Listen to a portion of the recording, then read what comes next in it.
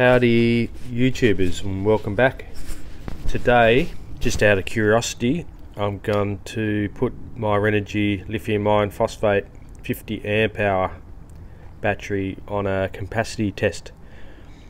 I've had this for over a year now. Hasn't had a lot of usage. I've probably only cycled it a handful of times since I've had it. So I'd imagine that it's still got a lot of its capacity left. I did do a capacity test when I first got it and it did just pass the 50 amp hours. So this is a year later, a couple cycles later. I thought it would be interesting to see how much this percentage it has lost. I bought this from eBay a little over a year ago now for $255 on sale. So it was a huge sale on around that time, and I thought, why not? I might put it to use one day soon. Put it in a little test station or something, just to do a few tests on it. I might do a stress test and maybe even open it up and see what's inside if there's enough interest in me doing that. I've just chucked a couple XT60s on there just for a bit of I can plug into power sockets or just smaller rated stuff to it.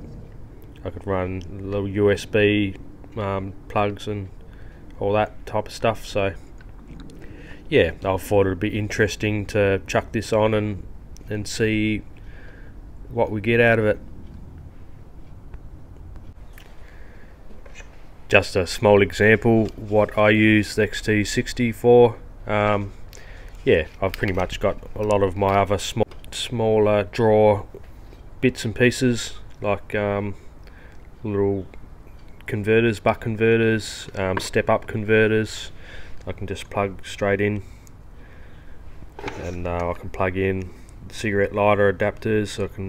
From there I can run all sorts of things, from little kettles and USB drives, different 12 volt chargers.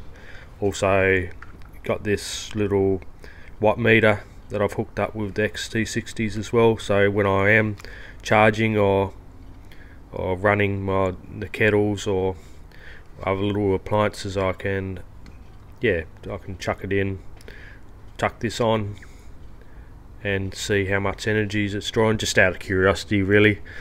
I know that these, I'm pretty sure these are rated for 30 amps, and with the cables that I've got, you probably wouldn't want to push more than really 150, 200 watts.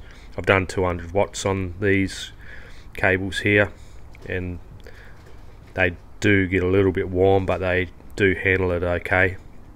I've had 200 watts running through these for a good couple hours, and they don't get any hotter than just warm to the touch. Probably ideally I should be putting a fuse on these.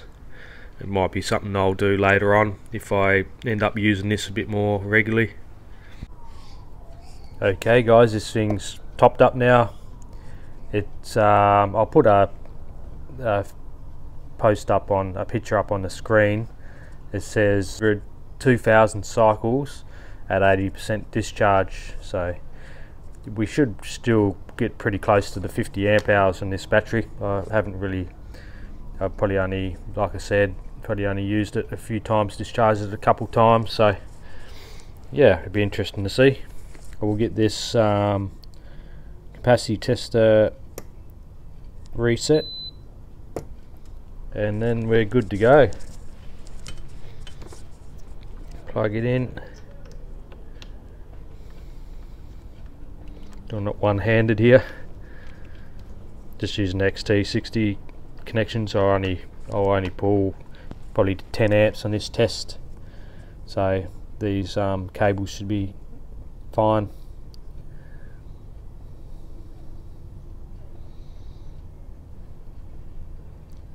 10. Yep, there you go. Alright, let's see how well this runs. It'll be interesting to see. I'll update you later. Bye.